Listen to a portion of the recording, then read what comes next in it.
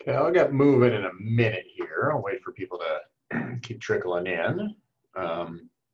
If anyone has any sort of small questions right now, especially logistics stuff, and go ahead and ask. Not sure if this is a small question or not, but I'm wondering whether you can show us how to use ggplot to plot two lines in the same chart. Mm-hmm. It kind of depends on sort of the type of lines exactly you want to plot. So are you using the Gapminder data? Yes. So I was trying to do two lines of, say, for example, the Cambodia population rate over the years versus like the average Asia population change over the years, but I was having a hard time doing that. Yeah, okay, so there's a couple different ways you could do that. So if you want to, so let me see if I've got an idea for what the kind of thing you want. So you're working only with Asia, so we've got Asia data here, and then you want to essentially do a, exactly are you plotting? Year on the x-axis, or? Yeah, the year on the X and then like population. Oh, population. Okay. Then I will, let's group on country, geom lines. So yeah, we've got some sort of basic plot like that. And then you wanted to highlight which country? Cambodia, sorry. Cambodia, okay. So if we want to highlight Cambodia, there's a number of different ways we can go about doing this. One way would be to actually just create a little variable that is basically, is Cambodia equals if else country equals Cambodia, give it a, yeah, let's make it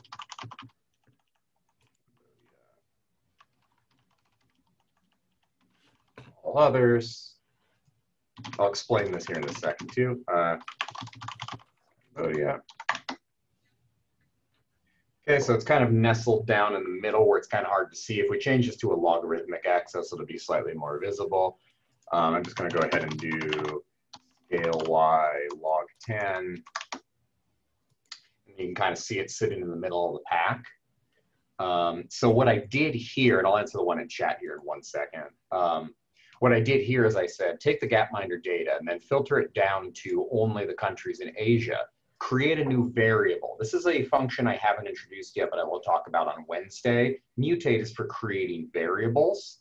So I said we're going to create a new variable that is a column called is Cambodia.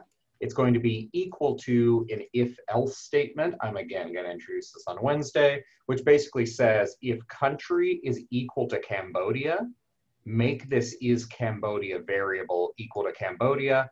If this statement is false, make it all others. And then I just added it as a color here in the AES. And so it colors it like that. So that's one way you could do it. And the way I would first think to, you could probably do it without creating a variable at all. Like, this is more of a hacky way to do it, which should work. Sorry, follow-up question. So when you want the lines to kind of separate and have more distance, do you always use the scale y log 10 function? Necessarily. So I'm a demographer, and as a demographer, what am I doing?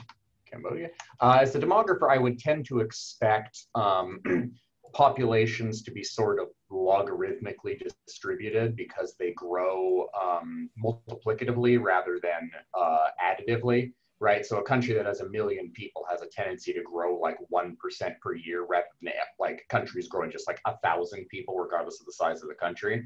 Logarithms convert relationships into multiplicative ones. Things like GDP and population are things that grow multiplicatively. I would expect them to be logarithmic. It's more just knowing. Sometimes you could do a square root scale or something else. Thank you.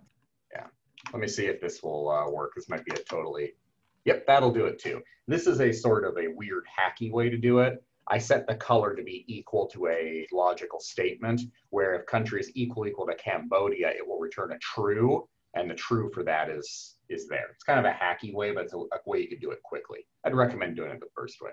Let me go catch up with these ones in chat too. Okay.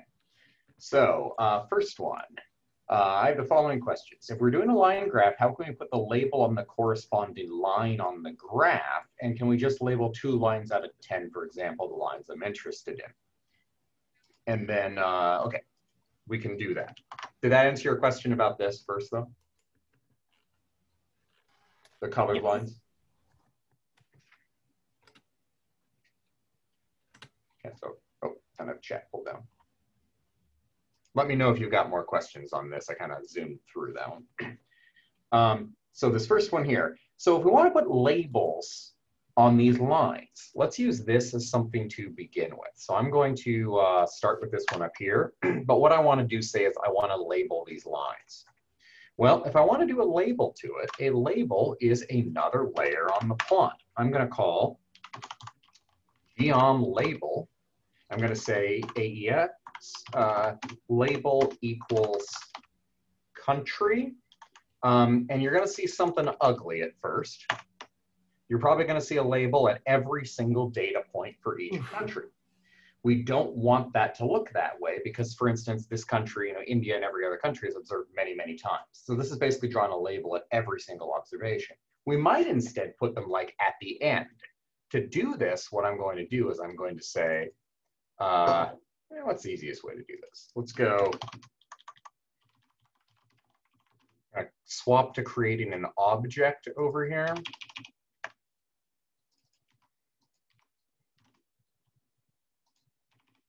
Okay.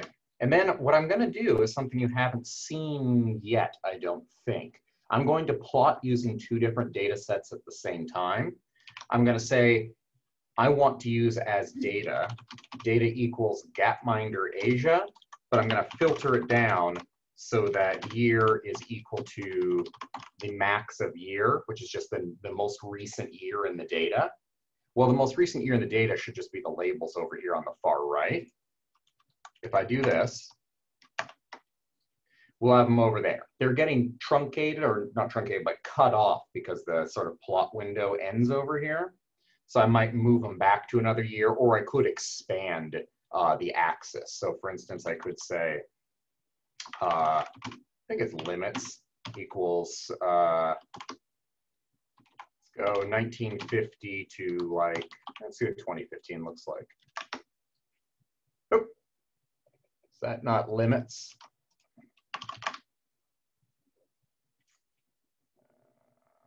Oh, because that's the Y scale.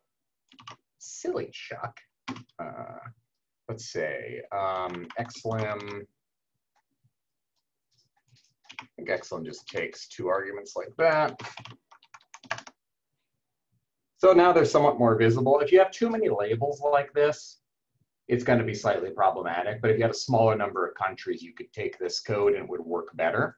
But in your case, you're saying, can I label just 2 lines out of 10? Well, we can modify this, right? If I'm already using a second data set, why don't I just limit this down to the exact countries that I want? So for example, I'll just use this one. I could say filter down to country % in Cambodia, and I'll just leave Bahrain on there for whatever reason. This is essentially saying I'm going to make a new geom label layer on my plot. One second, I'm going to close this so I can holler into the kitchen. There we go. Okay. So basically what I'm saying here is I'm going to make a new label I add to this plot. The data for it is only going to be my Gapminder Asia data in the most recent year and for only these 2 countries. Because I've subset my data down to just this, the only observations that remain, so if I actually highlight this right here, you're going to see it's 2 rows of data.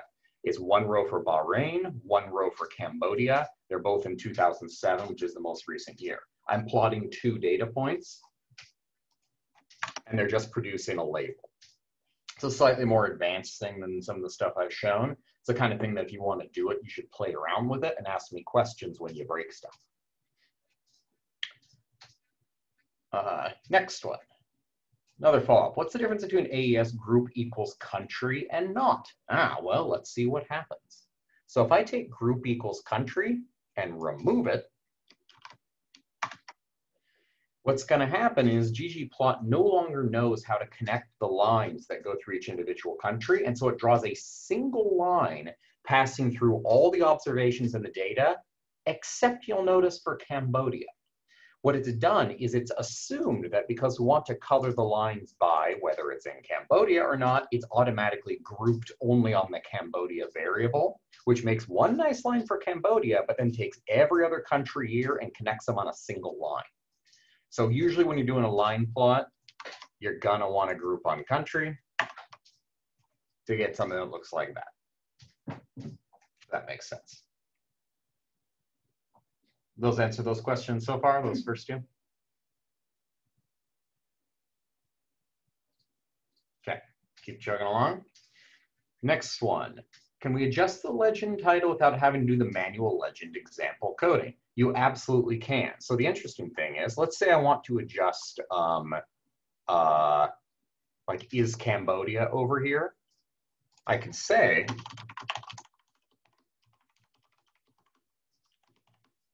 so the idea here is that, so like scale y log 10 controls my y-axis over here, right? Well, this colors like legend over here is being controlled by the color aesthetic. The color aesthetic scale attached to it is a scale color, and we're giving it a discrete or categorical variable. So scale color discrete will control it. I could actually change this to, let's make it country. This essentially is a quick way to change the title on a discrete color scale. It knows that that's what the legend is attached to. It goes and modifies it. If you had your legend controlled by something else, you'd have to use a different scale command. But basically, colors are almost always going to be a discrete scale, so you're probably almost always going to use this. There's also a direct way to change it in theme, I think, but I forget what it is off the top of my head. Okay. So next one. I'm going to keep working my way down. Keep populating the chat. I will eventually catch up to them. What's the main difference between filter and select? If I want to select the country China, it comes out to the same outcome. What's the main function, and then what's we use in group? So filter and select are actually quite different things.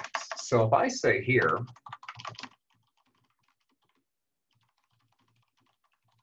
country equals China, I'm going to get all the observations from China. If I say select here, I'm going to get an error. It's going to say object country not found. it's going to be a little bit confused by what we're doing. I could instead say, probably select this, and it's just going to give me the country variable. So I haven't introduced the select function yet, but select is for picking what columns you want. Filter is for picking what rows you want. So if you want to select a certain subset of rows, you want to be using filter. If you want to be selecting columns, you use select. That's sort of just the distinguishing thing. The next is, what's the main function when we use group and factor function? I'm not sure what you mean by that, and so you can give me an example. Like punch in chat, and I'll talk about what you're meaning. Next, put my questions here. Thank you. One, how to change the legend title and its size. The legend title, well, I showed the legend title, but to change its size is probably in theme. Theme, I would say legend.title, probably. Element text size equals maybe relative to gigantic. Okay. So what I just did there, and I wasn't saying what I was doing in case I was wrong. I don't always remember these things. This is a little bit weird. This is getting into those theme calls in ggplot where you can manipulate everything manually. So here I say, okay, we're going to make some modification to the overall theme of the plot. What I'm going to modify is the legend, specifically its title, legend.title. Well, legend.title is a type of text. I know it's a text element because I just know how ggplot works, and you'll learn these things over time. So I'm going to say it's equal to some element text, and I'm going to change one parameter. So the default size would be size relative 1. That is, 1 is a proportional difference. Size relative 1. If I change this to relative 2, it doubles the size of the text. Okay. This is sort of a more advanced, complicated thing that requires some shenanigans. So, you know, if this doesn't make a huge amount of sense, that's okay. This is a complicated thing, but that would be exactly how you'd change that legend text size. The next, how to change the size of the output figure to appear smaller or bigger in HTML. That's actually not a ggplot thing at all. That is a thing you change in your chunk settings. Up here, you would say fig.width, say. If you want your plot to be 9 inches wide, you would say like 9 here. I think it's just the number 9 for inches. Fig.height would be like 6. This would make a plot 6 inches tall and 9 inches wide in your output document. So you controlled up in the chunk options. Next one, how to change the font size of the plot title. That's basically the same thing I just did over here, but an easier way might be to instead say like, I change the base size here. No, you can't change the base size here. You can do the same thing here. What is that? Plot dot title element text size equals, say, relative 2, but I don't have a title.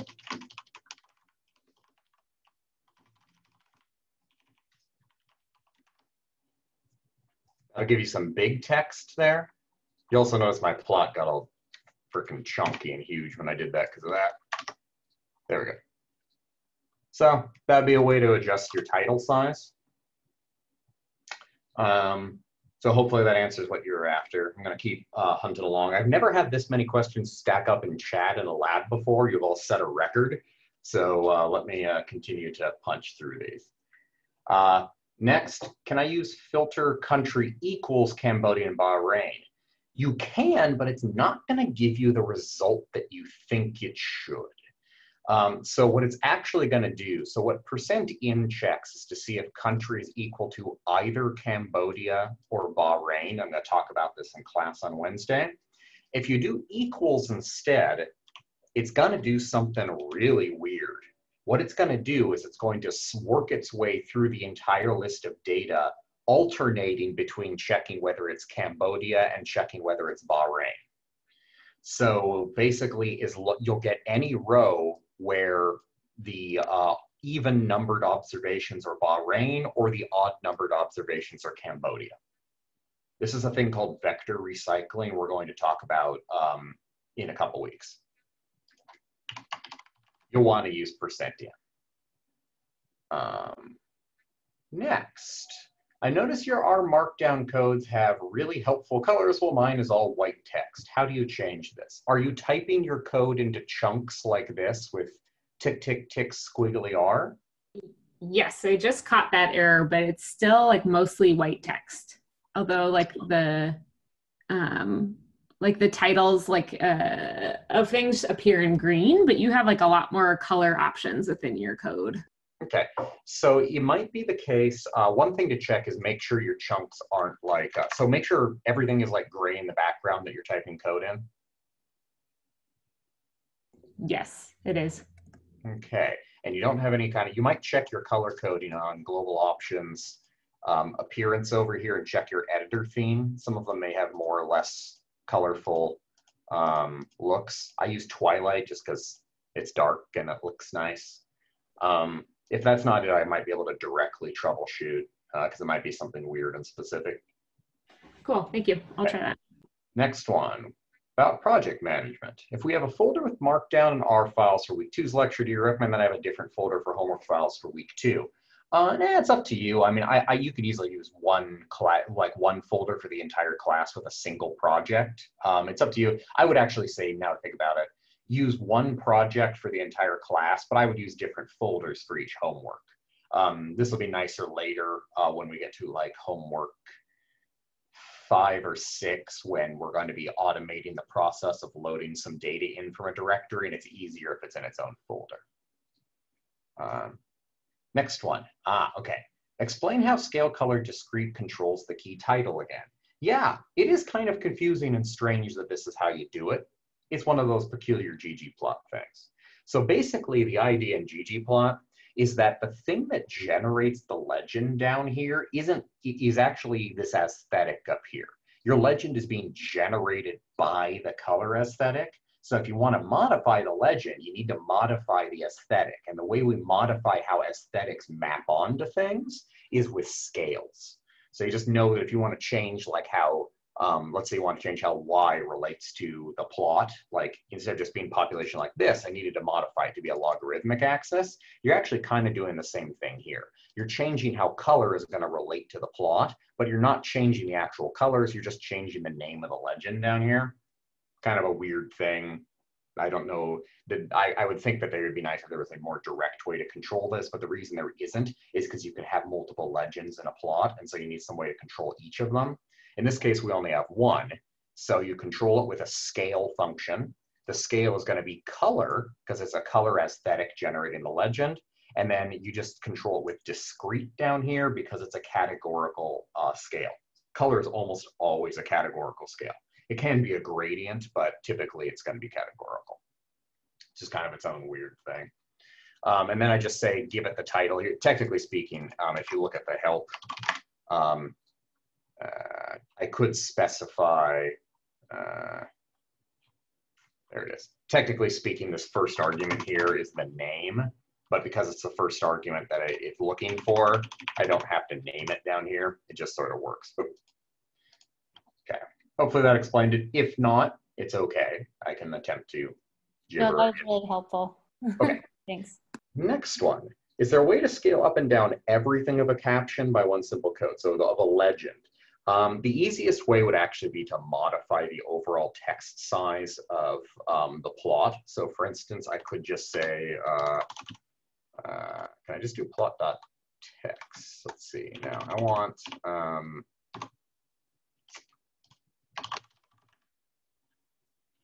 text, okay. So, well, there's a couple different things. So all the text in the legend, you could just do legend.text and say the exact same thing here. Should do it. Now it's all gigantic. I'm using the exact same command every time to do it. I'm just targeting different parts of the plot. So you can kind of, you know, adjust different things and it should cover it. Next one. Does fig.width and fig.size work with the cable function in knitr? No.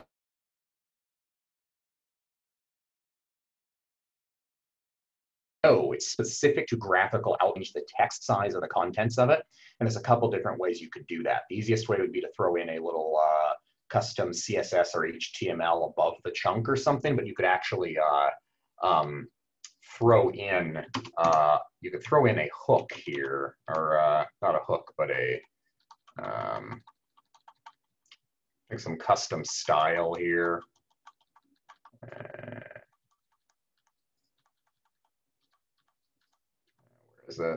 There's a way to modify the output style, but I forget offhand. Normally, you don't directly modify font sizes in a markdown document. So normally what you'd want to do is you'd want to add something like, and modify a style sheet, give it a style or something like that. Or you could throw in HTML. I mean, you could basically huck in some HTML tags like that. I honestly, off the top of my head, don't even remember what the HTML tag to modify font size is. But you could just huck in, you know, blah, blah, a bunch of HTML here. And until you close that tag, it will enlarge all the text. In a PDF document, you need to use LaTeX. So you could use something like larger and LaTeX to get a PDF. So one more question, yeah. Chuck, because I have to run. Okay.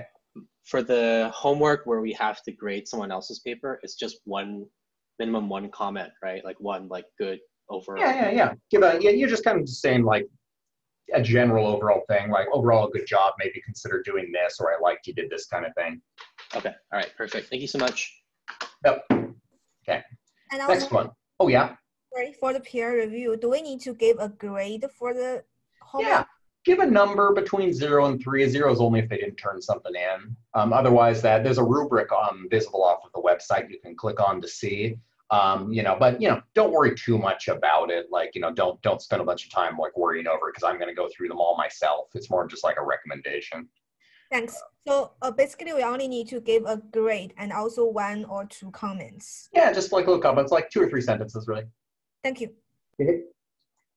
Okay, next one. Sorry to be asking. If I'm plotting life expectancy versus GDP per capita, I'm also plotting years as points in the graph to see the value of GDP and life expectancy each year. Legend here is the years. Can I still use scale color discrete to change the legend label? No, you instead of using scale color discrete, so what is year being mapped to? It depends whatever aesthetic it's mapped to.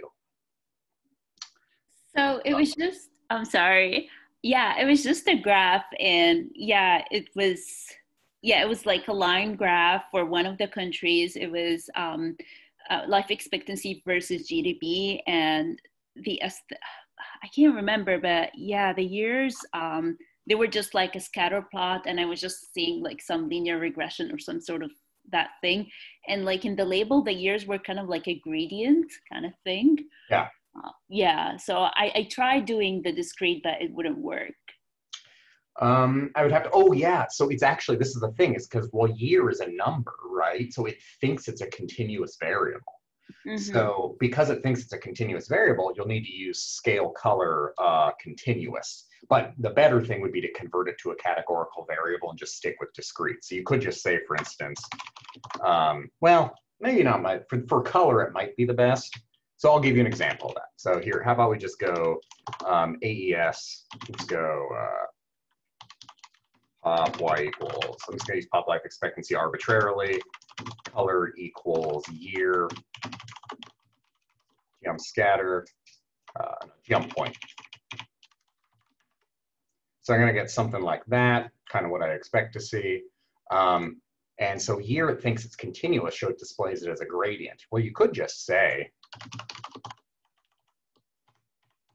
make it a factor, that is, make it categorical, and then it's going to change the legend to be a categorical legend, and then you could use scale color discrete if you want to mess with it. Okay, thank you. That helps a lot. Depends what you want to do. If you want it as a continuous variable for whatever reason, like you want it to slowly kind of fade between different levels, you can leave it as continuous and mess with a continuous. Okay. Next one. What does the percent in mean? Percent in actually means this, and I'll show you. So I'm gonna Oh, nope, Gap Midner. Okay. So let's say what I want for countries is, I could say, I want the United States and I want Canada in my data. This would give me mostly Canada. In this one, if I scroll down, you'll see the United States. Well, another way you could write this, and this is what %in is actually doing, is I could say, well, I want the United States, or I want Canada. So this is saying, check to see if country is equal to the United States. If it's not, I would like you to also check and see if country is equal to Canada. If either of these is true, give me the data. %in here is a shorter, more compact way to write this exact thing. You can just add as many things as you want. I could then also say country equals like Mexico, where it's annoying because I keep having to type country equals equals, whereas up here, I could just add Mexico. And they're going to be exactly equivalent between the two of them. It's a shortcut. Okay. Next, great. Changing appearance to Twilight worked, and it's a much better, yes, it is a much better theme. That's why I've chosen it. It shows my good judgment. Next, does putting include equals false in the top of Markdown file allow you to not have to type? You could. It's going to be a little funny. So what, include equals false on the top of a Markdown file. You probably don't want it on the top of a Markdown file. So include equals false like this hides all output and all display of the code in the chunk. You wouldn't want to do it to every single chunk in your Markdown because then you wouldn't see anything. Because if I do like include equals false here, and if I'm able to knit this, let me see. I should be able to knit that.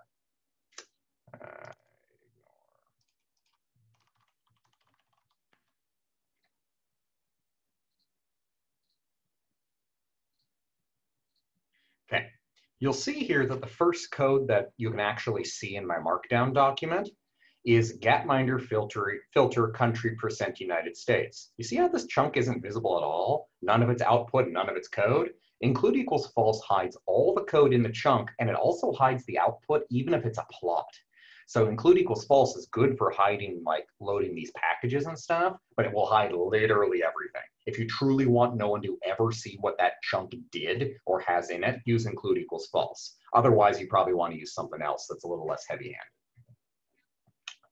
If that makes sense. Next one. I noticed the help file for Gapminder dataset mentions country colors for a nicer color scheme for the countries. How would we use this? Yeah, I didn't actually know about that. Let me look. Oh, lovely. Color schemes for the countries and continents in the Gapminder data. Named character vectors giving country and continent colors. Oh, lovely. Okay. It's not a function. What is it? Is it just a vector? It's just a vector. Oh, well, that's beautiful. Well, in that case, you want to see how that works? This is fun. So let's get rid of this plot here, and I'm going to say, let's make color is just equal to country. Okay. It's going to mess up because it's going to have a wonky legend. I'll show you. It's going to get a lot of different countries like this. Let's filter it down to a limited selection. I'm going to say continent equals the Americas. Should be a more reasonable number. Okay. Well, now I'm going to say scale, color, is this manual or no, it shouldn't be manual. It should be discrete, and then, no, that should actually be in manual, shouldn't it? Let me see what they're using for it, but scale color, yeah, manual, okay.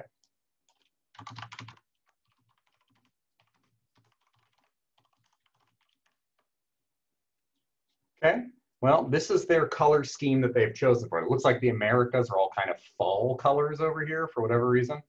I imagine if I picked a different continent, yep, it looks like all the Asian countries are purple. The American countries are kind of a fall orangish color.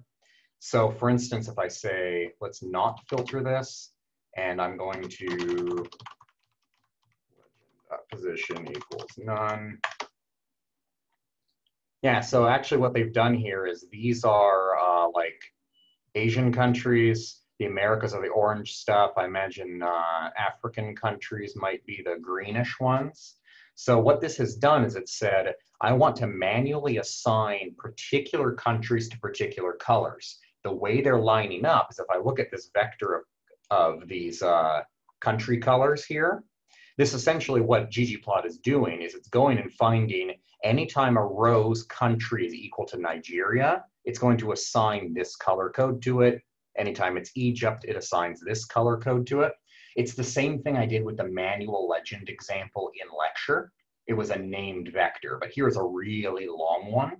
So it's basically looking up by the names of the countries here and then assigning the colors to it. So it's a manual legend. It's just this vector I'm grabbing from somewhere else. That's actually a cool one. In the entire time I'm teaching this class, I never knew it was there. So good on you for looking on the help file. Yeah, so that's apparently how it works. You could also do it with color equals continent, and then values equals, I think it's continent colors. Yeah, and now we have continent colors. They're sort of fixed, but it's the same thing. These look like Asian countries and whatnot. Okay. So the next. I have a question. Oh, can we explain, because there are two like color equal continent here, but in the different function, I think. Where? So I mean there are two color equal continent. Yeah, and the next, and then continent and colors in the next line. I'm a little confused, and can we explain that again? Yeah, well, okay. So color equals continent here is saying, look in the Gapminder data for a column named continent. Okay, this is saying something entirely different. This scale color manual is saying these values here are gonna be some vector of named values that are gonna be used to figure out how, for instance, different continents map onto different colors. So this isn't coming from the data up here. This is coming from this vector right here. This is basically what it's going to do is, because there's only 5 continents in the data, for any row of data, like let's say it goes to the first row of data and the continent is Asia, this thing is going to go to scale color manual. It's going to say, okay, I need to look up my values from this vector. To do that, it's going to go look for Asia. It's going to find it as the third one here, and then it's going to assign the color to that dot that's associated with this hexadecimal code. So this is sort of its own thing. This is the exact thing we did with the manual legend and lecture. So when you manually set a legend, I could instead say something like, to give you an idea what this is doing, I could say, okay, if the continent is Africa, I want the color to be blue. If the continent is Asia, I want it to be red. And so I'm actually going to filter down to just those 2 continents so that you can see.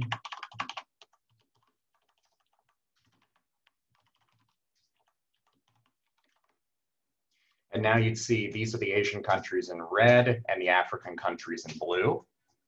So I can do this manually like this. What this actual vector is of continent colors that I was showing before. So if I change this back to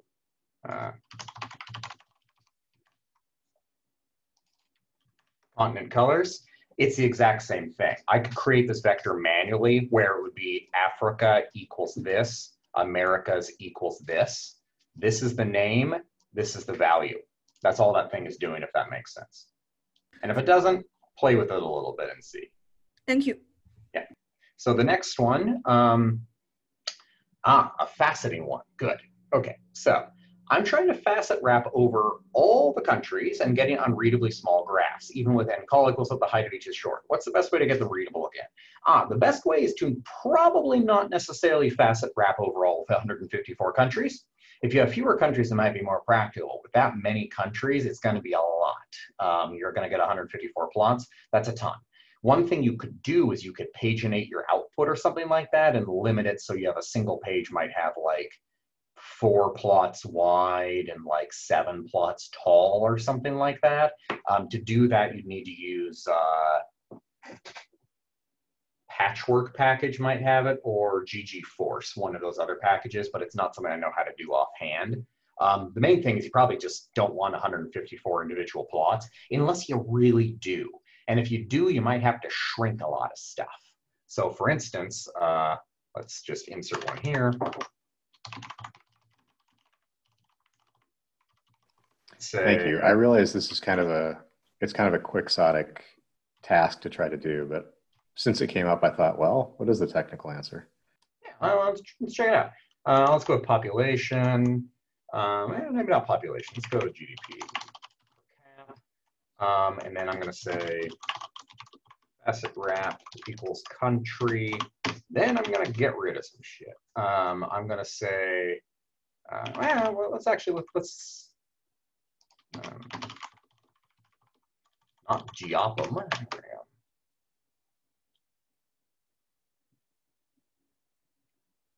It's going to annoy me for trying 154 individual plots. Okay, so the issue here, one of the big ones, that you have all this text over the top, which is kind of course, shrinking out all the lines. So what we could do is I could say theme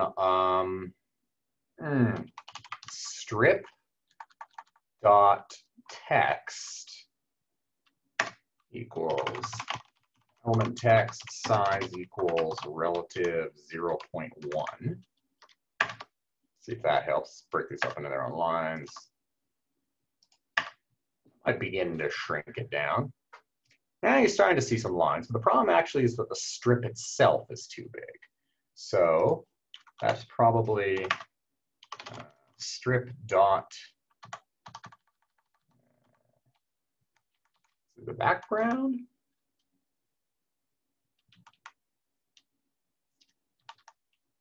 Strip dot background Y.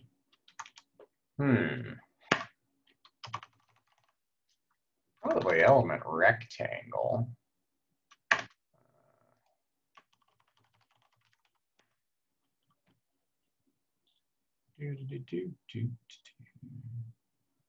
Kind of strange it doesn't shrink on its own. This is actually a mysterious one to me. Unit, point fill size, line border size, text size and points. It's actually kind of a mysterious one. I don't know why the text should shrink with it.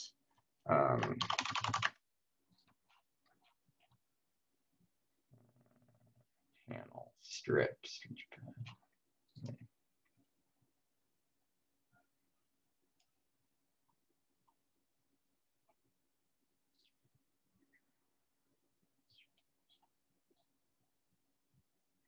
Test.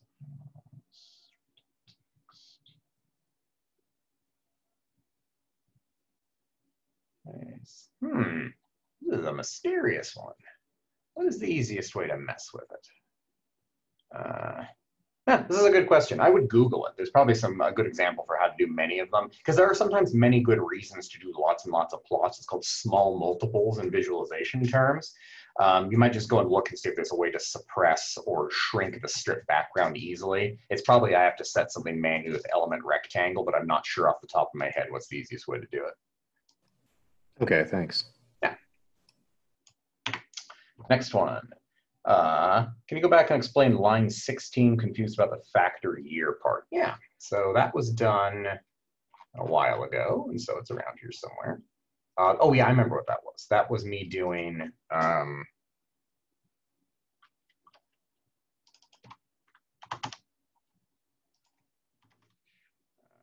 instance, color equals year.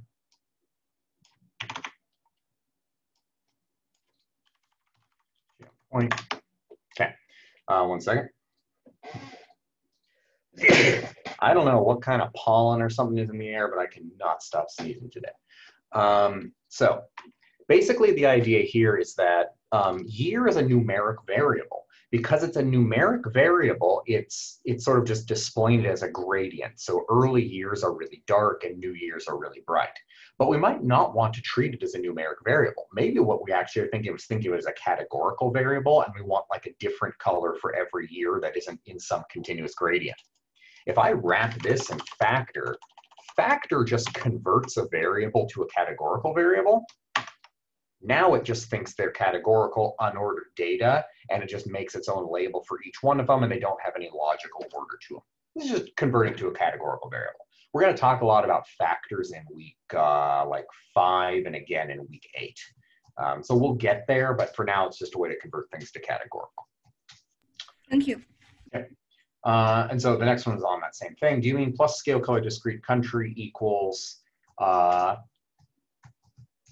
no, not exactly. So if I wanted to modify this color scale now, I would go like scale color discrete because it's a discrete variable. If I changed this to no longer be a discrete variable and left it continuous, I would have to change this to continuous to do things like change the legend. Like for instance, say it's capital year here. If I do factor here, change this to discrete. Oh, except I misspelled factor because I'm typing too fast. No, not factotor. Okay. There we go. So you just have to use different ones and the one that matches up with the type of variable you're giving it. And when in doubt, try one. If it doesn't work, swap to the other one. Next. Let's see. I don't like that plots appear in the R Markdown editor as I'm coding it up. How do we disable this? Oh, you can absolutely disable that. Go into Global Options, go into R Markdown, and then show equation and image previews in a pop-up or never.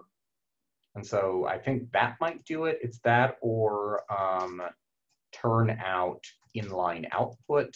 I forget which one of them it is. Mess with these over here in R Markdown and you'll find it.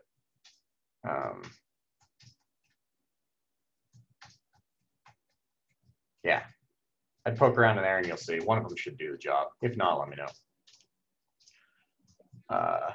Next, what is the shortcut for %in? You know, I don't know off the top of my head.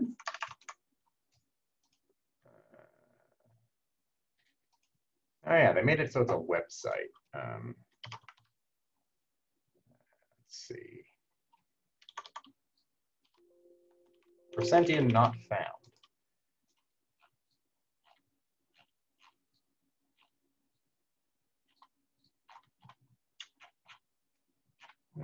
Okay, let me see. Completions, editing, insert, assignment, operator. They don't actually show there being a shortcut, so I don't know if there is one. You might be able to add one, modify keyboard shortcuts, and then add one somewhere. As you can see, there's quite a few options, and one of them is probably, yeah, you could probably add one, customized, fold other. It's probably some way to just add a new one in here somewhere. You'd have to hunt around for it though.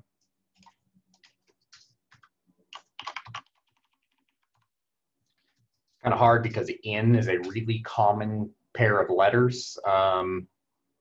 Yeah, I have to pump around, but you should be able to add it somehow. I forgot off the top of my head how. Next, oh, here's a good one. Can you go through building a histogram? Yes, because histograms are strange. Okay. So let's do a histogram. Let's do a histogram of, say, population. Well, the interesting thing about a histogram is that histograms usually just have an x-axis. Okay, because they just have a frequency you calculate, and that's it. So I can go geom histogram, and this is the histogram of population. Most populations are down there, so let's swap to something more like life expectancy. Kind of what you'd expect. Life expectancy is mildly bimodal, one big peak in sort of developed countries and kind of split more over the rest of the countries in the world. So what's going on here is it essentially is taking the life expectancy variable in Gapminder and it's running a command on it before plotting it. What it's actually doing behind the scenes is going, well, it's not exactly counting, it's binning it and then counting it. I can't show you the tabulation though, because there's no good quick way to get into it. Basically, you see here it's saying stat bin using bins 30. What this is saying is by default, geom histogram is saying, okay, we're going to take our continuous data and set up 30 bins. It's basically our data are going to be grouped into 30 evenly spaced categories. If I change the number of bins, the bars get wider because more data is being gathered into each bin. If I do like 10 bins, their 10 bins are going to be like 8 or 9 years wide. I could do something like 100 bins, and it's going to have basically 1 bin per year in the data. Okay? And then this is going to show the number of country years underneath each one of these, which I could then highlight by doing something like, okay, let's go with continent. Actually, I don't want color. This is a different aesthetic. It's called fill. So this is now showing the contribution of each one of these continents to the overall distribution of country years of life expectancy. This is a fairly complicated thing, but if you look here, you'd see most of the African countries have low life expectancies, so they contribute to the density on this side. The European countries overall have very high life expectancies, so they're mostly contributing over here, so on and so forth. This is a grouped histogram. Normally, the type of histograms you'd normally encounter are going to be basically just like something like that, a plain histogram. Works for any continuous variable. Did that answer that, or did that introduce more confusion? No, that's a good basic, yeah. Okay, yeah, histograms are basically only get an X, because what it's going to do is it's going to put the values of that variable on the x-axis, and then it's going to put the count of observations within each one of those bins on the y-axis, so it's generating its own y-axis. Thus, you only give it an X. That's really helpful, thanks. Yeah. Next one, oh yeah, there you go. Strip background, element rect. Yeah, fill, oh yeah, knock it out, make it gray, reduce the spacing, remove the strip altogether. Yeah, okay, there you go. Okay. So next, is there anything that people need me to go back to, walk through something more slowly, answer other particular questions now that I'm caught up? I lost my internet connection about the time you were describing the difference between filter and select, column versus rows. Do you mind repeating that? I think it should be quick. Don't mind at all. And you're going to get a lot of it on Wednesday. So just as a heads up, I'll say it now, but Wednesday we're going to spend a bunch of time on it. So basically, filter, right, is for picking rows. If I say filter country equals Yemen, it's going to, oh, is Yemen not in the data? Or did there we go. Yemen must not be in the data. Okay. So if I select Oman over here, I will get all the rows in the data that are Oman. What select does is completely different. So this keeps every column in the data set, but then gives me certain rows. Select does the opposite. Select gives me every row in the data so far, but only certain columns. So I might say, like, give me year and country. Well, now I only have year and country, and it drops everything else. Select gets rid of or keeps columns. Filter gets rid of or keeps rows. Thank you kindly. Yep.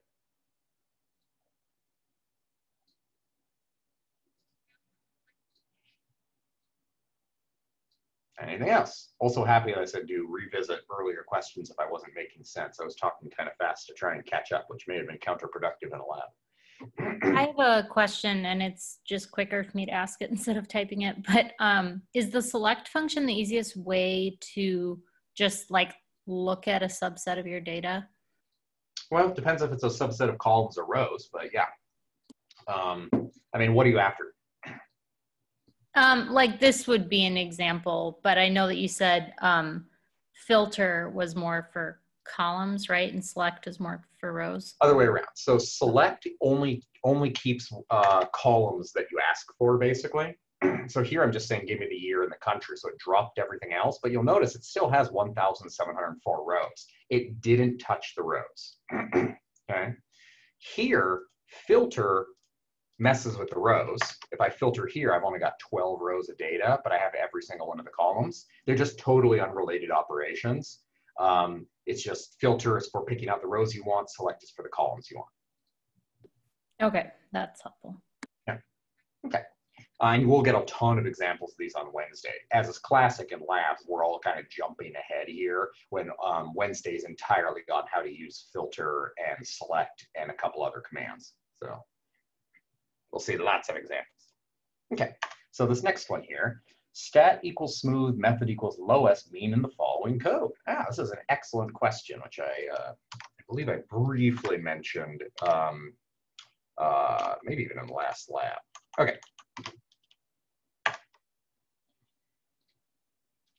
So I wouldn't use a lowest for this. I'm going to show you, I'm going to do instead of country, I'm going to do continent here.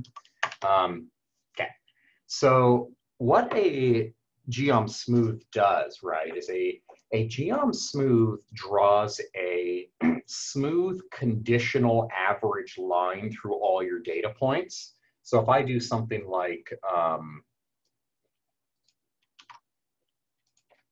try and illustrate what we're actually doing here.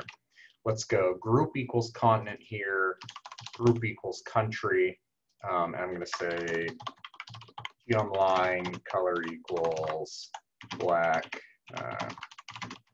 equals 0.5, size equals 0.5, and then I'm going to say color equals red. Oh, did I mess that up? Yeah, group equals continent, stat equals smooth, geom line method equals stat equals smooth. And color equals red. Why is that not working for me? I'm doing something dumb here. Color equals black, group equals country. Oh, it's still grouped on, yeah, it's still grouped on country. I'm curious.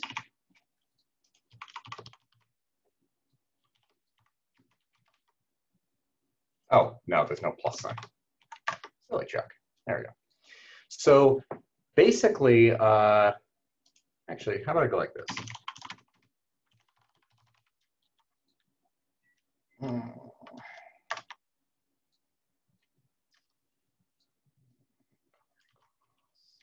I'll leave it like this. So what the lowest line is doing is this lowest line right here, for instance, is passing through all of the different observations for the countries in that particular continent, and it's just taking the average at each year of them, right? It's passing through the middle. What this here is saying is the formula it's using to calculate this line, it's assuming what you want is a linear relationship of y on x, and it's by default using a standard lowest smoother right here, which is sort of a curvy line, but not perfectly curvy. It doesn't like curving way too much up and down. Rather, it likes to curve only a certain amount. You could change this method to LM, and LM, a linear model, can only fit a perfectly straight line. And so you'll notice that the red lines are now straight lines through all this.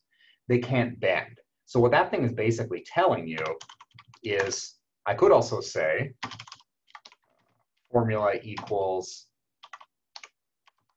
y tilde x here, and it no longer tells me that warning because that was the default. I can manually set it. I could then do something like, let's do a linear model, but let's make it a linear model with a quadratic function, and now they all have slight curvatures to them. You can actually specify a formula like you would in a regression model if you're familiar with how to specify them in R. And this thing is just saying if you don't specify these things, like if I remove them here, it sets some defaults for you, but it lets you know what those defaults are. That's all it's doing. This is what I would do if you don't tell me what to do, but you can do this here and specify it and the warning goes away. That makes sense?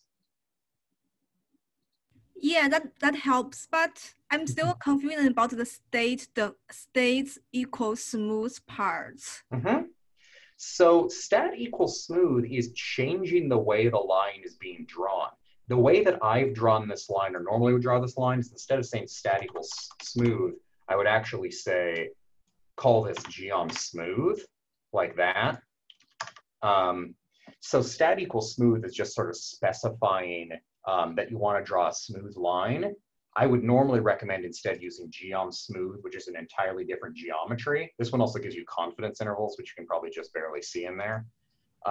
Stat equals smooth is just a way to tell it how to draw the lines based on, instead of drawing them based on the data you're providing it, it's summarizing the data first. So stat equals smooth says, I want to take the variables you're giving it, in this case it's year and life expectancy, and it's going to take those data and summarize them in some way. And so in this case, I grouped on continents, so it's summarizing within each continent and drawing one line through each year.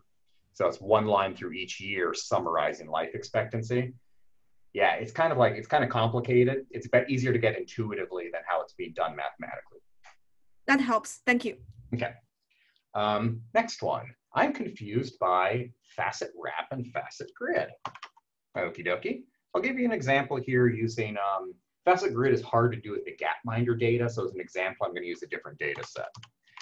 This data set, MT cars, is built into R. It's motor trend cars. It's a bunch of car performance information. It's nice because it has a lot of categorical variables. So I'm going to say, take MT cars, ggplot, let's say on the x-axis, I will have weight. On the y-axis, I'll have miles per gallon. Heavier cars eat more gas. But then I'm going to say, let's facet grid so that on one side, we'll stratify it by the number of cylinders in the car, and on the other side, whether it's an automatic or manual transmission. G on point. And why don't I do something? I'm going to mix it up. Let's also go color equals amount of horsepower. Okay. So what this facet grid has done is it's taken the number of cylinders, which you'll notice here, the tilde here is a formula. Things on the left side of the formula are on the y-axis, and so it's kind of running up and down. Things on the right side tend to be on the x-axis. This is the automatic transmission versus manual transmission. This here is the number of cylinders in the car. So it's stratified the plot. So for instance, this one right here is a vehicle for which AM is equal to 1 and cylinder is equal to 4. And then all of these data points are those cars. Does that make sense?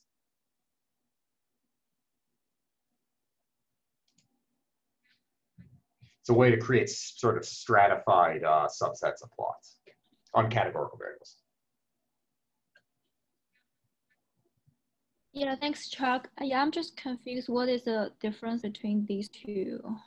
Oh, yeah. So facet wrap is a little bit different because you usually only do over one variable. You can't facet wrap over. So if I say facet wrap AM, it's going to do one here and one here. If I do X cylinder, it's going to just run them left to right. If I had more of them, they'd eventually wrap to the next row and keep doing it. Like it go 4, 6, 8, 10, 12, 16. It's only a couple 16-cylinder cars, but they do that. Wrap just means it keeps going, making more and more rows until it runs out of plots to draw. So if you're doing something like country, you'd probably do country and wrap because you have lots and lots of countries. You just want to run in alphabetical order. But if you have like 2 categorical variables, you probably want a grid. So sort of different purposes. Sorry, Chuck, just to follow up on that. So when you're doing the facet grid, you have the XY rows of MPG and WT. Are they also correlated to the cylinder? Well, they might be correlated.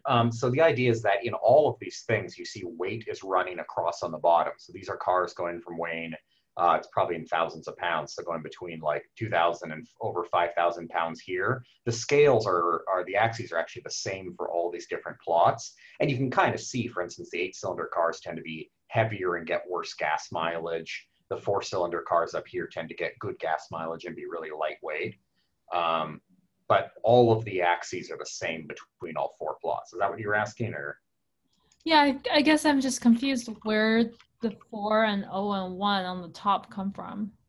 They're coming from the AM variable. So these are the values of the automatic transmission variable. It doesn't automatically label to say what it is. You just would know it's there. Kind of like if you put country there, it would just put them on the facet labels. So normally what you'd want to do is I would actually do something more like mutate auto equals if else AM is equal to 0. Otherwise it's manual.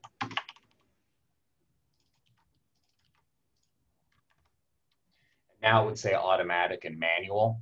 I would probably use categorical variables like that convey some information so you don't have to label them. AM being 0 and 1 doesn't mean anything, and it's hard to even tell what variable it matches to. But by creating a new variable for auto, I know, oh, it's an automatic or a manual transmission.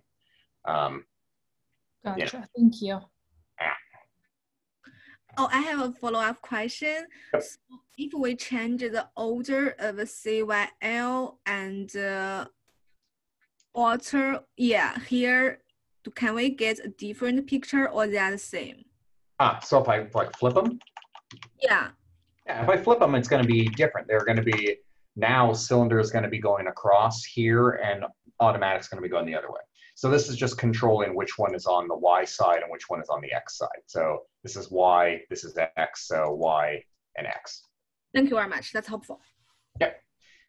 Next one. My X and Y variables are overlapping because the numbers are big. What's the best way to manipulate X, Y numbers so they fit on the axis properly? So you're in a situation where they're really, really big. So it depends what the case you're looking at. So what variables are you looking at? Are you using Gapminder or are you doing something else? Yeah, I'm using Gapminder, and I was looking at the GDP per cap and the life expectancy, but I was trying to facet wrap it for like countries in the Americas, and it the like x-axis, like all the numbers are overlapping, and I wasn't sure if I should change the size of the text or if there was a way to manipulate it differently.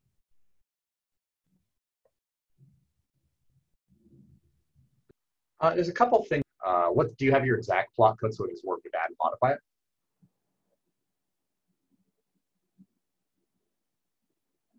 It's nice to just see the exact case and I'll mess with it.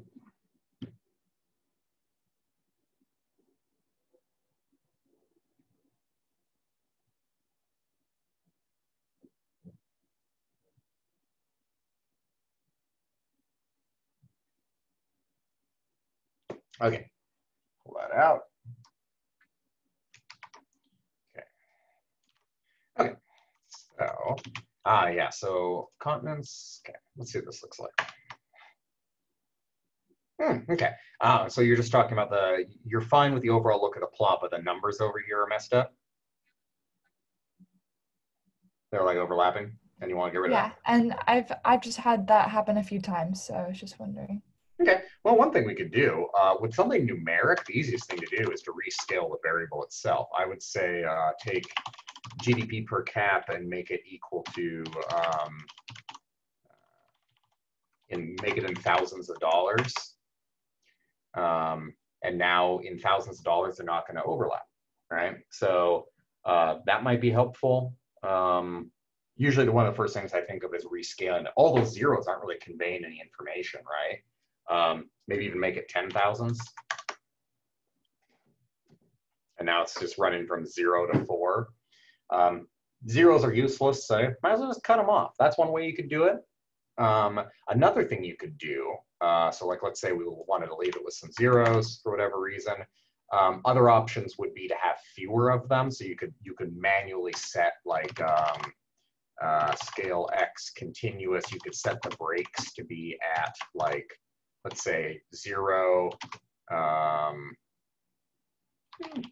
like 200 and 400. So now you have fewer breaks. And another thing you could do, and I'm not a big fan of it, but it's fun. You could say axis dot text dot x equals element text angle equals 45 and rotate the text. Normally you'd want to also h justify it. Other direction. Like that. And so if you have something you can't trim down, like categorical labels, and you don't want to abbreviate them, you could rotate them like that. It might be a little finicky, but that's one option. Awesome, thanks. Yeah. Here's a good question. How do we make one specific line thicker than the others? Did a graph of life expectancy, but you want to make the US line thicker. Couple options for doing that. So an easy way, do I have a good example plot to start with? Yeah, let's make a new one. So,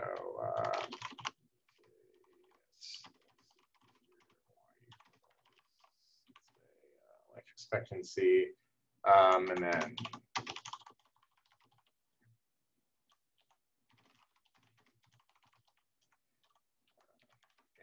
okay.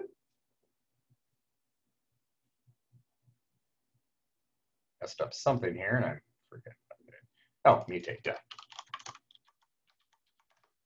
Okay, so I have a big mess of crap, and I would like to color just the United States. So there's a couple things you could do. You could literally, and this is sort of the crude way to do it, you could say color equals, country equals United States. The United States is now going to be the one blue. Oh, you said not color, but size. Yeah, easiest way would be to create a variable. You could do this with size too, but it's going to be kind of hard to see because it's, in this case, it made, yeah, using size for discrete variable is not advised. I would say the thing to do would be to go mutate, if else,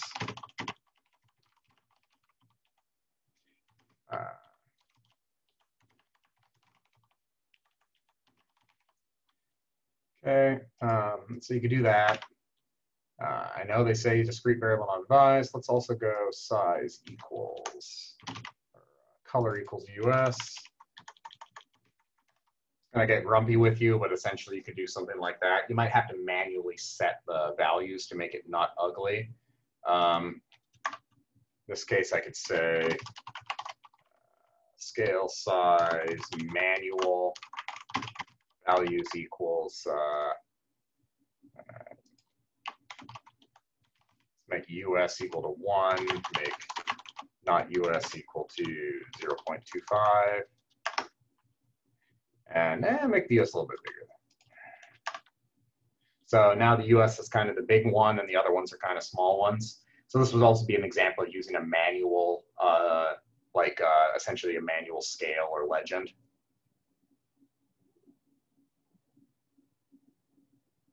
Does that make sense, or did I just confuse you?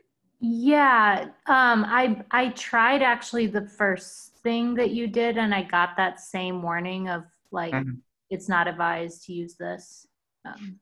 Yeah, if you're going to use a discrete variable mapped to size, you probably want to manually set the values so that they don't get weird. And so that's what I did here is I basically said scale size manual, the values for that are going to be US is going to be equal to 2, not US is going to be equal to 0.25. So I made the US line big and everything else small. Manually setting them is probably the way to go. Thanks.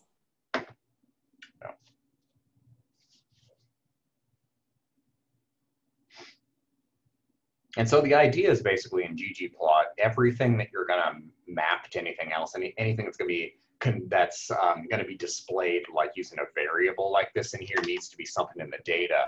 So essentially with this, I just created a new not US versus US column and then mapped it on like it was already in the data. Almost everything is not something you're going to set manually, but rather you like create something in the data and then throw it into ggplot afterwards. Okay, so would you like to elaborate what kinds of observations and words for graphs you want us to write in the homework? Oh, you know, just kind of, I'm not looking for anything specific. I mean, let's say you did this sort of plot like this. You might just say something, if you were going to do a plot like this, you might say something like, you know, overall, you know, countries' life expectancies were increasing all this time. The US is generally pretty close to the top. That kind of thing. It's just like, you're just saying what you're saying. Just to show, like, I know what my plot is displaying, but don't go crazy. You know, this isn't a class about writing or interpreting these things. It's just there to basically give a little bit of text so you're not handing somebody like 10 plots with no explanation in them. You know, that's about it. Thank you. Next one, is there manual instruction about all the essential ggplot codes? Yeah, there's tons of good documentation out there. The actual ggplot documentation isn't always the easiest thing. So for example, the ggplot website right here has a lot of information, including things like these nice cheat sheets, which would show all the different sort of geometries and the kind of things that they generate. You know, so for instance, in this class, we've been doing a lot of, where's like geom points and things like that. Like geom point here, we've been using a lot of. Geom smooth, we use a lot of.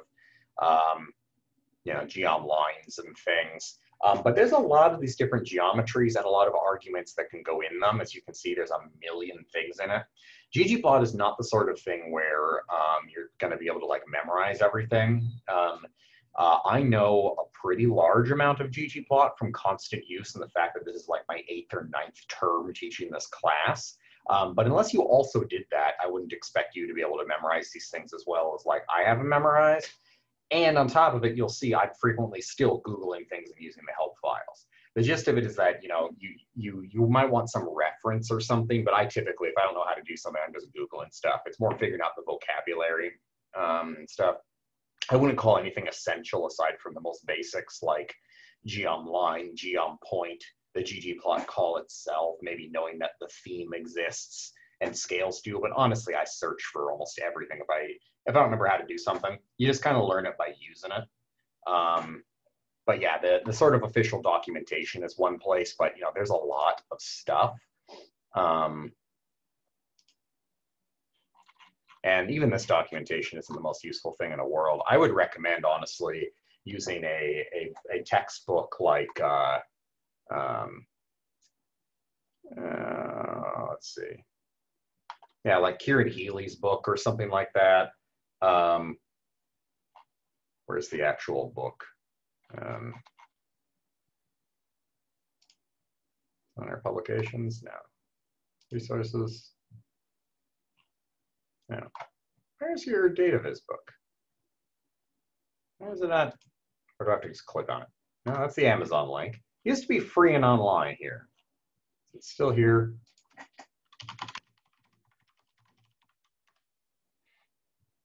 Ah, so it is. Okay. Yeah, something like this book is is pretty terrific. So for instance, you might be like, oh, okay, well, how do I do something like,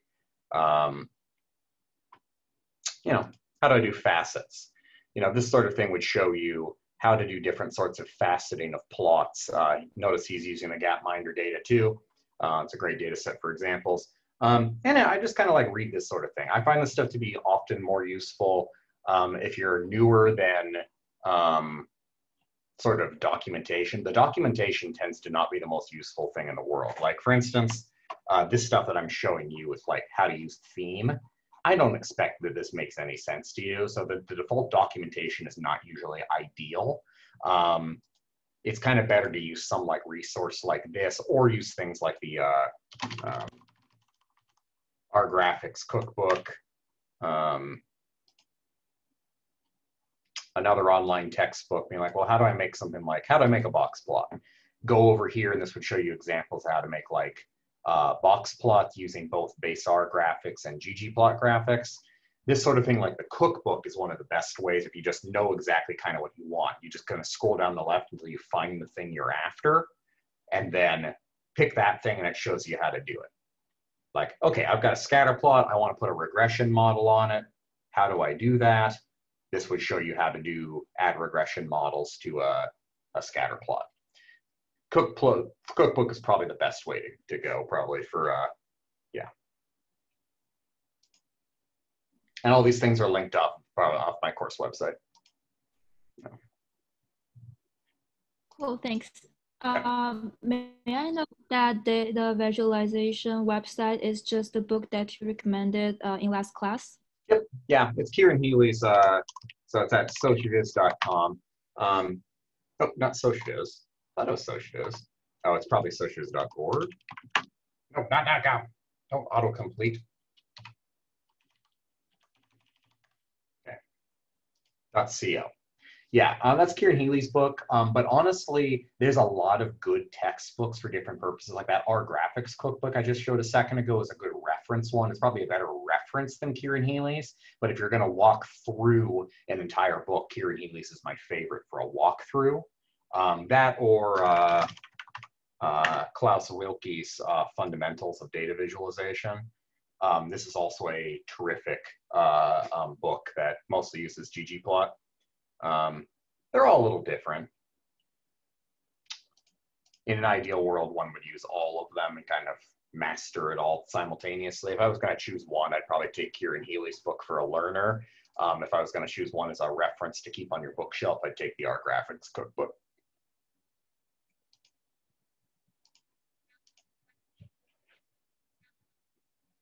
Okay.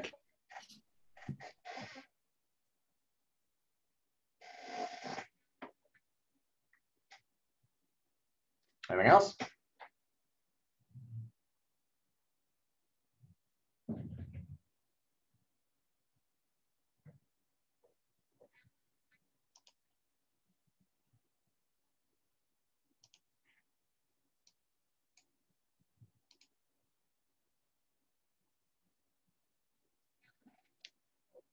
I'll let you all mull for a second. I can still answer things. Oh man, allergies are killing me today.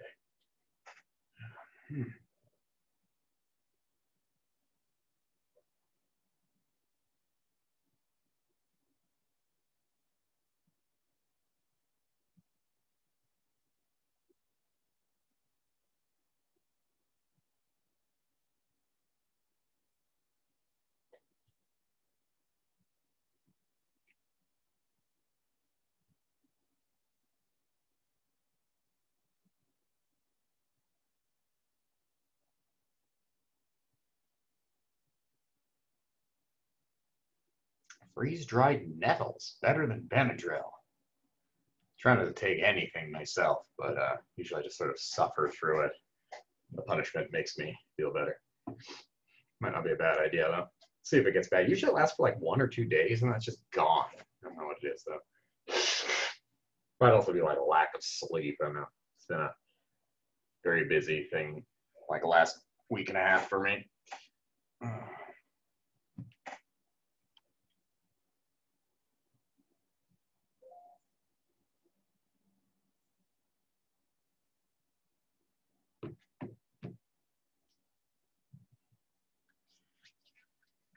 Well, feel free to poke at your stuff. I'm not going to go anywhere until 5:20. Just feel free if, to ask questions, whatnot. I'll just lurk.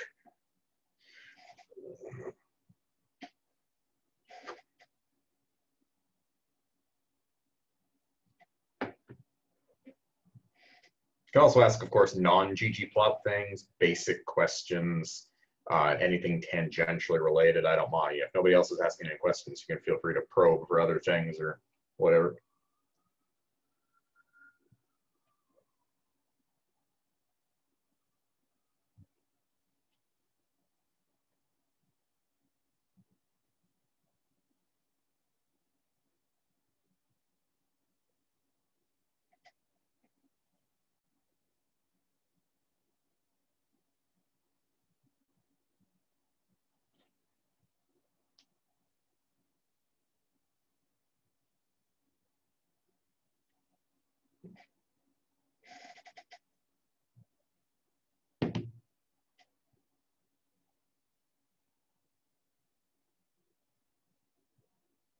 Absolutely. No, basic is fine. I actually, the basic questions are sort of like the most illustrative ones because mostly special topics type ones, it's like you may never even have to do that.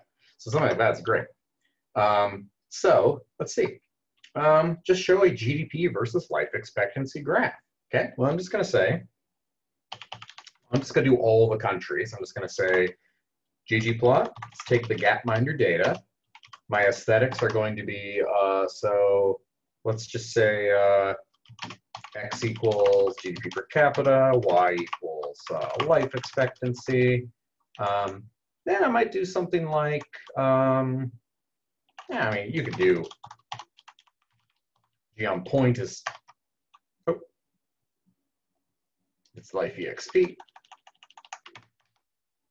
You're going to get some kind of plot typically that looks like that. This is sort of typical for things where one of the axes is sort of logarithmically distributed like the bottom, but this would be a pretty simple plot where you've got, you know, that and life expectancy. We might add something like color equals continent to see those continent level differences. You'll see, of course, that because of the way GDP per capita is, all these African countries, for instance, all tend to have very low GDP, so they're all compressed down here. The European ones tend to sit up here.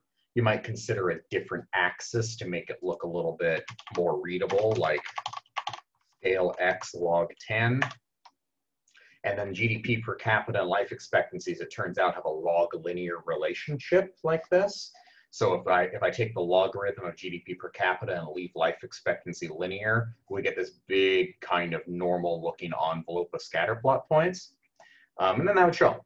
This might not be the exact information you want because, for instance, every country has 12 data points shown here. You might instead say something like, so this is me just illustrating how you can keep building on this. You might go facet wrap. Here, I'll break these into their lines so you can see that they're all just different commands. Now we have a life expectancy on GDP per capita scatter plot where every year gets its own plot. So you can kind of iterate and add to these things. So it starts with that super basic graphic, but then just tag things on. If any of that stuff is confusing in any way, zip yourself back to the most basic one, delete something, and see how it adds or removes things. Do you have any questions about that? I'll move on to these next ones in a second. Sorry, I have one follow-up question for this picture. I noticed like we use log 10 frequently. I wonder, can you explain the function of log 10? So what? Explain the function? No, I mean, can you explain why we use log 10 for the data? Yeah, so logarithms just have the nice property of compressing axes a little bit. So to give you an idea, I mean, if I illustrate this, I could say, for instance, x equals 1 to 100, log x equals log 1 to 100. Actually, should I do it that way? Yeah, I can do that.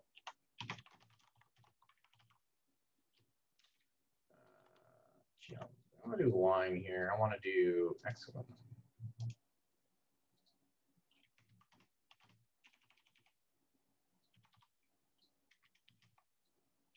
What am I trying to do here?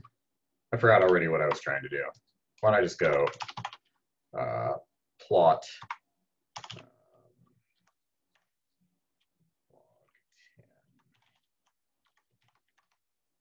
So the nice thing about logarithmic axes, right, is in this case, this is x increasing from 0 to 1. As x increases from 0 to 1, instead of increasing linearly with it, it increases really quickly early and then really descends like that. Because of that natural curvature, it means that when we plot something like GDP per capita, which has lots of really low values and relatively few high values, it shrinks together the things at the top and spreads out the things early on. So if you have any kind of an axis that has lots of low values, lots and lots and lots of low values and relatively few high ones, if you take a logarithm of it, it will spread out the ones you care about at the bottom end.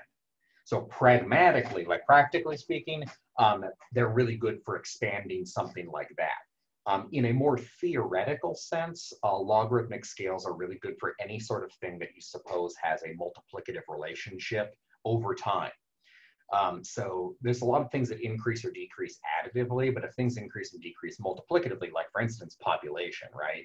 The difference, the year-to-year population change in a country like China is percentage-wise similar to the population growth in a lot of smaller countries' percentages, but the raw numbers are massively different, right? You could easily have your population increase by like 1 million, millions of people, right?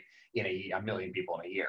You can't have that in a country that's really, really small because they just don't have enough possibility to have that many births. The thing is, though, is that the population growth in China might still be the exact same percentage as like some tiny little country, right?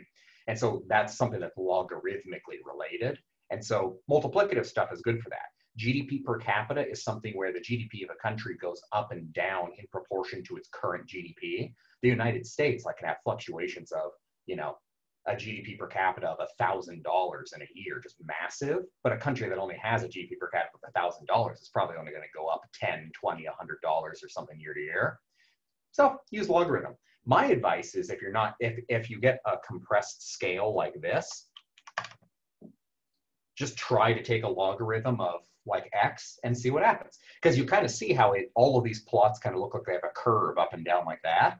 Well, that's the shape of a logarithm, right? The logarithm is a curve like that. Try and take a transformation that has the same shape as what you see. If you do it, it has a tendency to turn it into a straight line. It's kind of just one of those things. Yeah. Okay, next one. So Nancy says here, a dumb question. Can R do stuff SQL does? Absolutely. In fact, if you're already working somewhere or working things where your stuff is in a relational database, you can make your SQL queries straight from R. You don't have to pull them out of the database. You can just do your queries to it. I am in the social sciences, and social scientists seem to have are definitely afraid of relational databases and store everything in Excel files. So I rarely get the pleasure of working with SQL commands, but it's obviously the ideal way to store any sort of multiple tabular data. It's much better if it's in a SQL one. You can either use this direct SQL queries, or you could there's all sorts of different interfaces. There's RODBC is R's open database connection. So if you've got any kind of a database, you can probably talk to it directly from R. And so it can do everything SQL can do. Yeah, for sure. SQL's just sometimes faster and easier for some common operations. Yeah, RODBC is the open database connection system for R. There's a few different ones. There's some database specific packages for certain things. Like there's one that's specific for Microsoft Access. There's other ones like that. If you're working in one of those, I forget what's the name of the sort of Apache, Apache-oriented database one. There's a specific package for it too, attached to Spark and things like that. Depends what you're doing. There's something out there for it. If you already have stuff in the database, SQL is fantastic. I would do many of my normal queries. I would do something with SQL rather than worried about pulling things into R. Though as you'll see later, the stuff in R is often basically equivalent. Sometimes it's even the same amount of code. Sometimes the syntax in R is easier though than SQL. Not always, but every once in a while. SQL is still essentially the most marketable skill a person could possibly have in general data work in industry, so it's worth picking up if you're not going to be in academia. I haven't gotten to touch a relational database my entire time in UW because nobody uses them. So.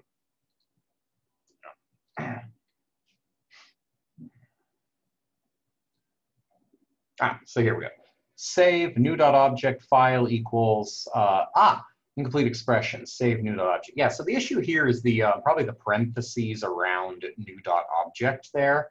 It can't save a file name probably that looks like that. I'm not positive, but I would suspect that's what it is.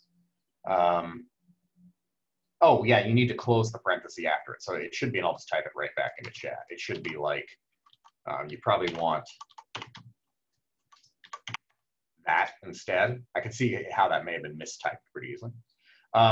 Next one. Go over how to change these on the x-axis on this graph. Oh yeah, so I changed it to a logarithmic x-axis, and so by default, I've just hucked it over to scientific notation. There's a couple different things that I could do. The easiest thing that I could do would actually be to modify my data. If I say gapminder mutate, I'm going to call this GDP per cap 1K equals GDP per cap divided by 1,000.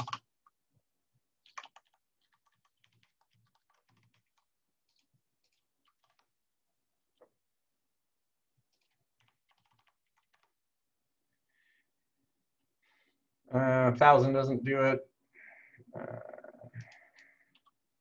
10K? Oh, I'm using the wrong variable. There we go. Okay. So what is happening is once it gets to a certain number of zeros being displayed, it's like that number is really big. I'm assuming you want it in scientific notation. You probably don't, but it's going to do it. Another thing I could do instead of rescaling the variable. So here I rescaled it by turning GDP per capita into thousands. So you see this is a GDP per capita of $1,000, $10,000, $100,000. This is the nice thing about multiplicative scales too, right? It goes from 1 to 10 times to 100 times in equal distances. That's the compression of the logarithmic scale. I could instead use like the scales package. I could go like, let's change this back to GDP per capita and then say, labels. It's labels. Yeah, labels equals scales dollar. You'll see now it's like $1,000, $10,000, $100,000. You can't see them very well, so I could rotate that to be text.x.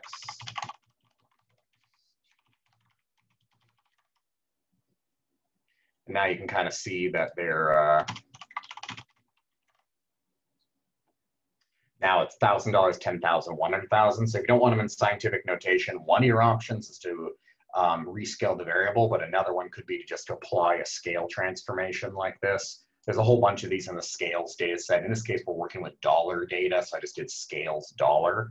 If you're working with something else, you could do it in something else like, so if I get help on this, I can look in the scales package and go to like, what other options are there?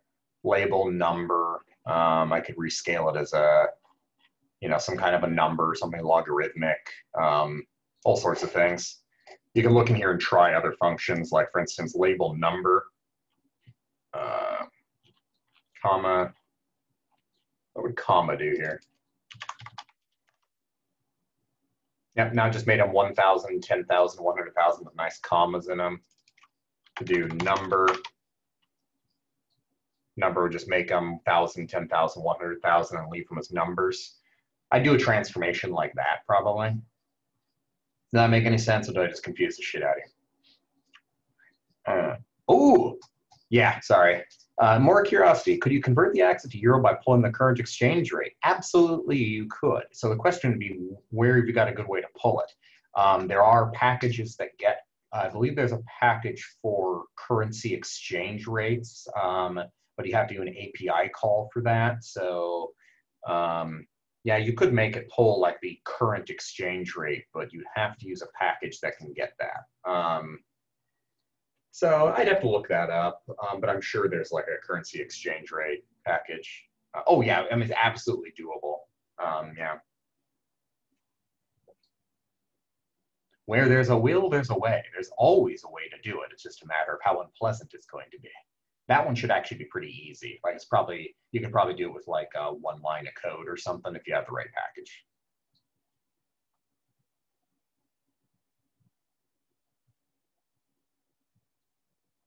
Yeah, easiest way to do this instead of like this, the numbers and stuff like that would really just be to rescale it, divide it by 1,000. Now just interpret it in terms of in thousands of dollars.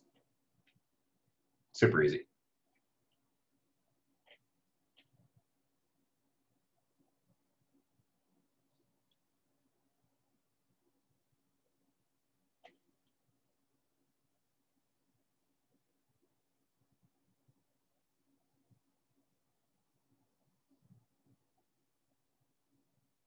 Anything else?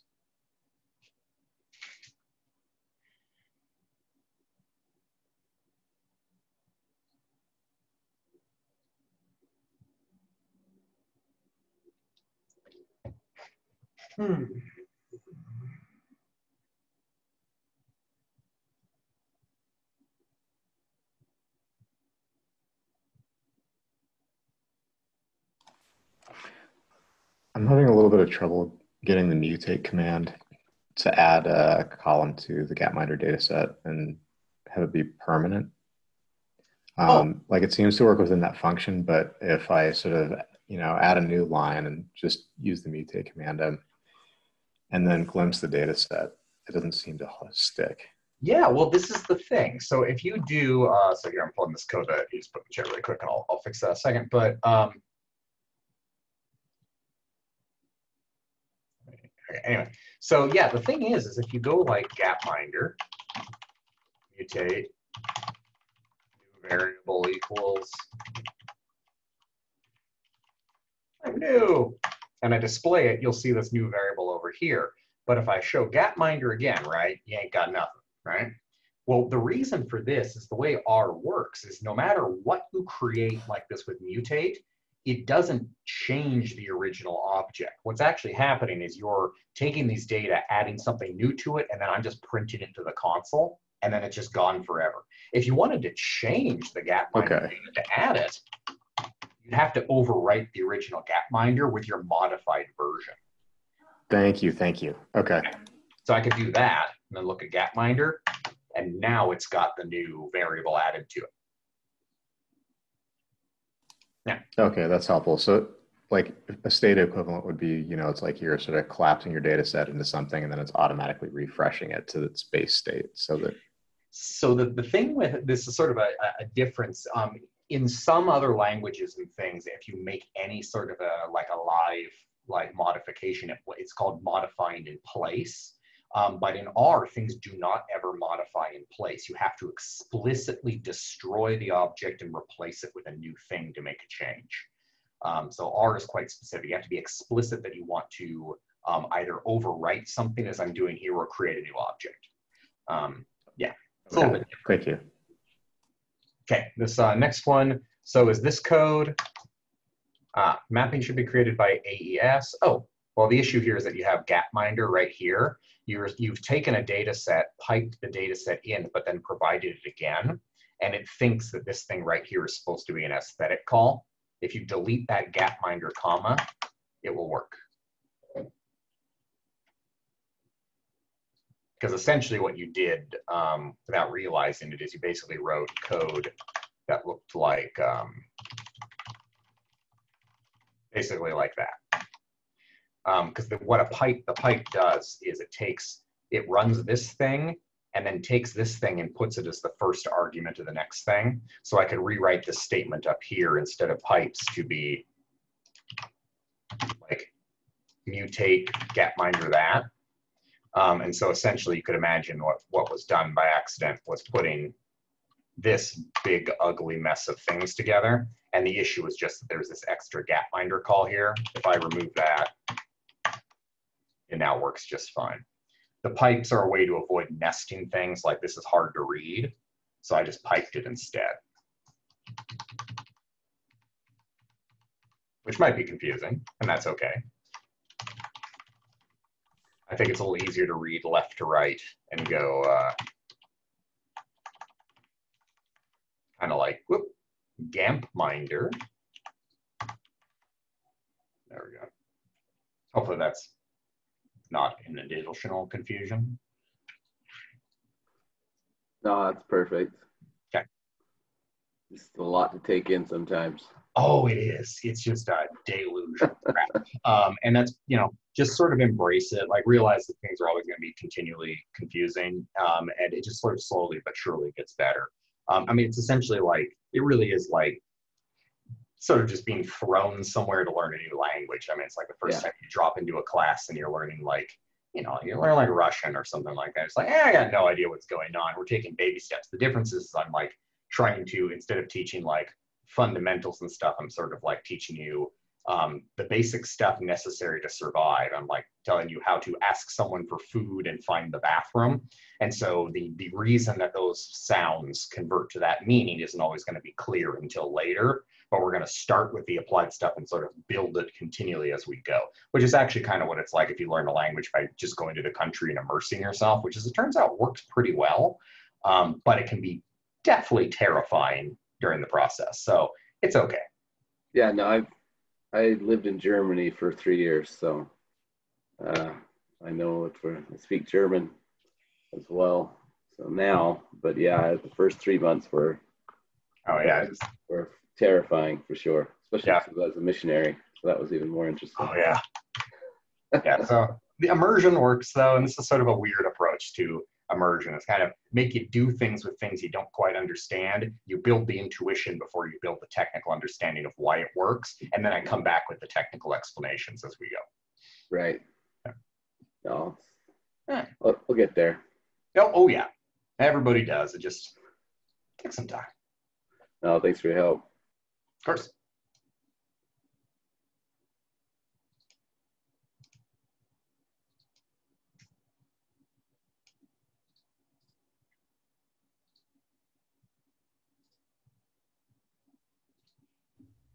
Sorry, I think I missed something.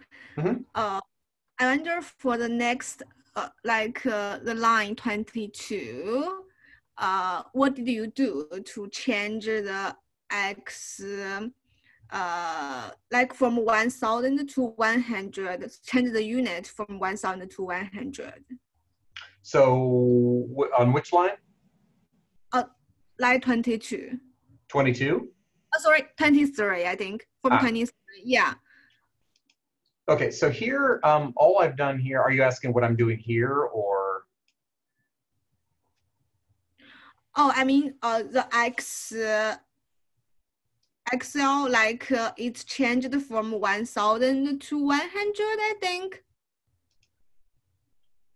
Changed from to 100. No, not the code, but the picture we get, the palette we get. Oh, are you saying like these things are? Yes. Like, yeah, now we have 110, 100, but before this part, I think we are like 100 to 1000. Yeah, so all I did, it was because I'm using a different variable. So I changed GDP per capita to GDP per capita divided by 1,000.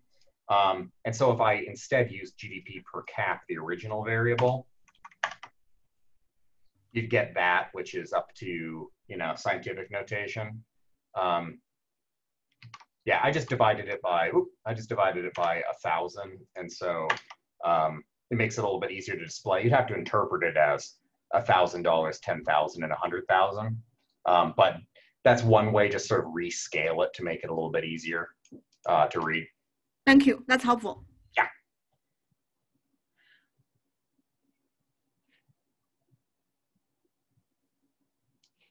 So I'm going to grab something. Somebody Slack channeled something, so I'm going to check out what they got here. Europe not found, so I'm going to assume.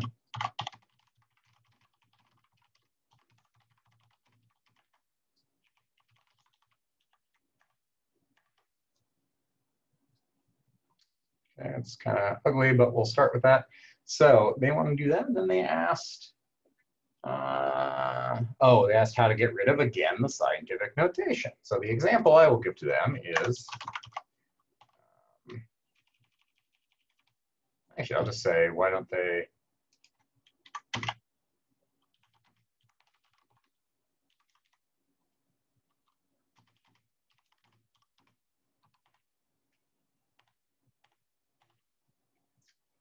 up in 100,000s maybe? There we go. How about popping millions? There we go. And we'll give them that.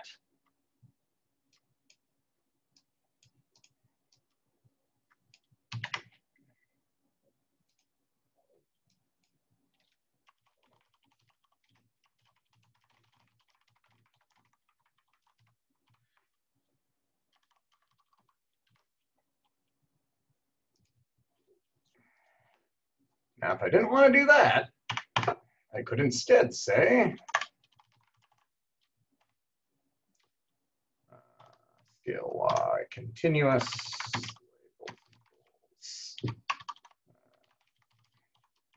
scales num.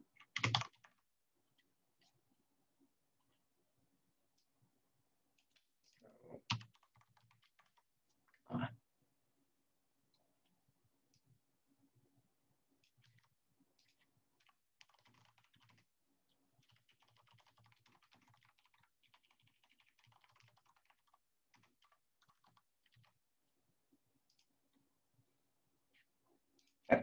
Folks got any other questions?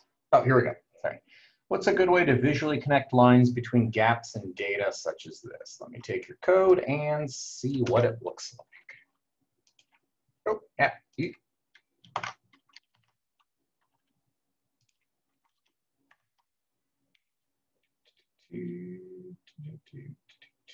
Probably want send in and lowercase country. Yeah, I renamed my variables with capitals. Sorry about that. That's just fine.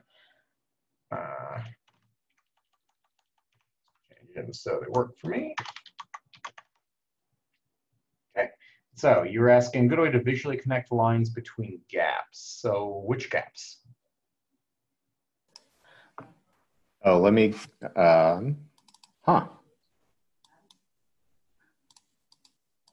me try something on mine.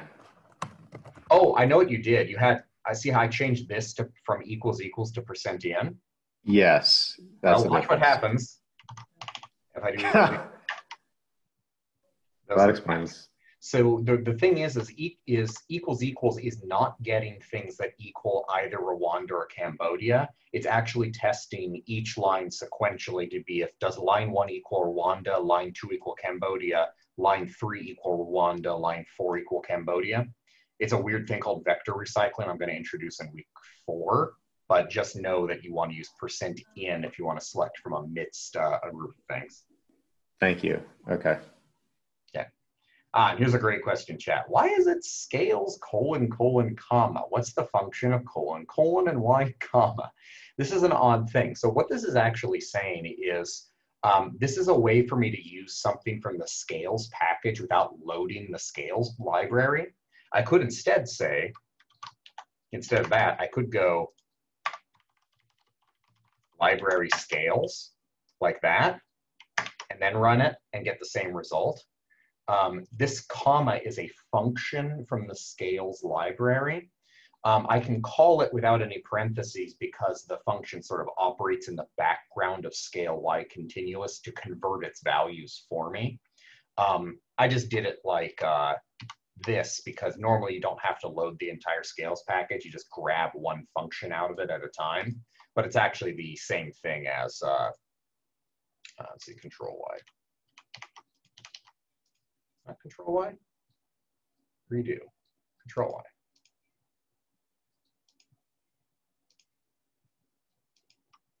Okay, now it's in control T. Yeah, this is just a way to skip loading that package. I'll talk about that a little bit more in some other examples in class. Sometimes there's good reasons to do that.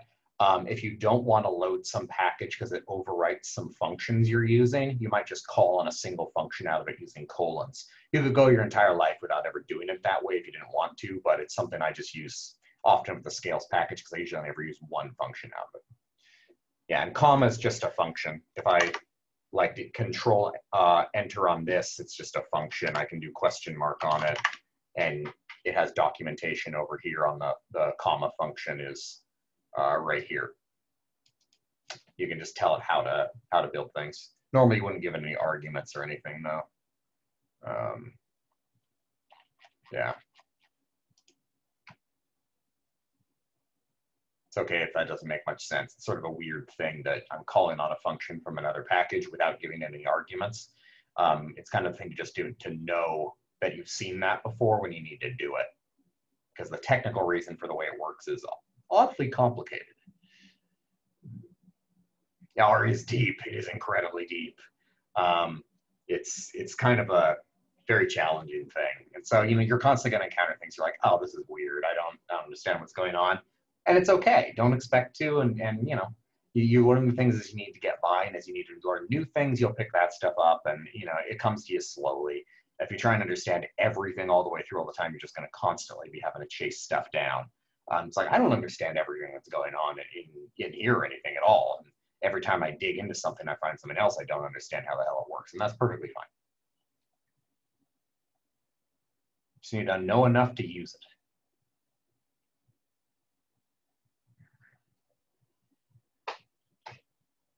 Okay, well, it's 5:22. So yeah, no, absolutely. And if you have any other questions, hit Slack channel, email, all that kind of stuff. I'll get to them. Bye-bye.